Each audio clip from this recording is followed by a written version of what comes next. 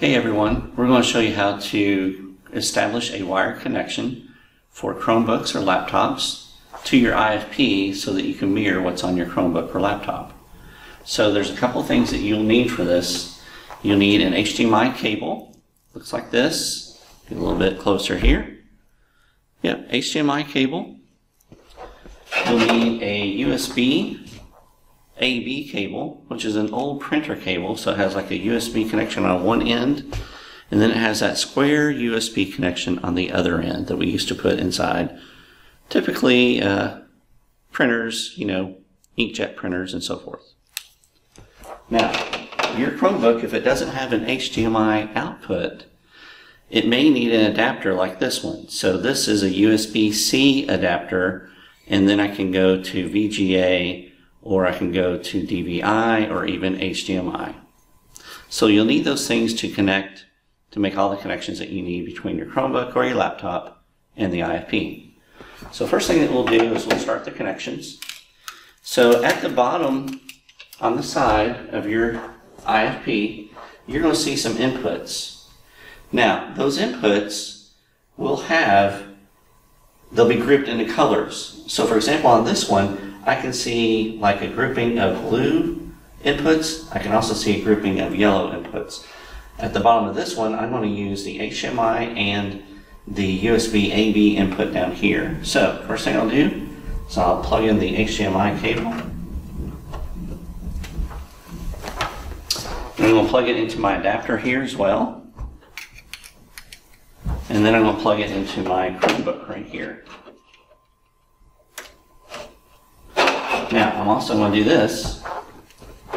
Notice it's picking up an image right now from my Chromebook. Let's see if we can get that showing a little bit better here. So we'll go to the settings here on the front panel. And it's actually showing right there. So notice it picked up HDMI 3 on the side input. So I'll just touch it. Okay. So now, here's the problem. This is what this is going to do, which is magic. I don't have touch capabilities right now. So if I touch anything, it really doesn't move my cursor or my mouse or anything like that. So if I click on that, it doesn't open anything. This will enable touch. So I'm going to plug the B part of the USB, which is that square part, into the back here. In the same grouping as my HDMI cable, and then I'll plug this USB end right here to my Chromebook. And now I can touch the board, and let's see if we have touch here enabled. So, yep, and amazing, right? So I can open and close things, and now it becomes a touch screen, and it's showing exactly what's on my Chromebook. So I can go right here. And if I want to type something in, I can go back over to my Chromebook and type that in. So maybe I want to go to a math website, such as mathcounts.org. And I can scroll up and down. I can see what's going on. And so this would be a great activity for your kids to use if they want to show you something that's on their Chromebook that can't be shared on the IFP. For example, like Minecraft, or maybe they did some kind of digital product, or maybe they're using a feature that just isn't on the IFP on the Windows side that could be on the Chrome side.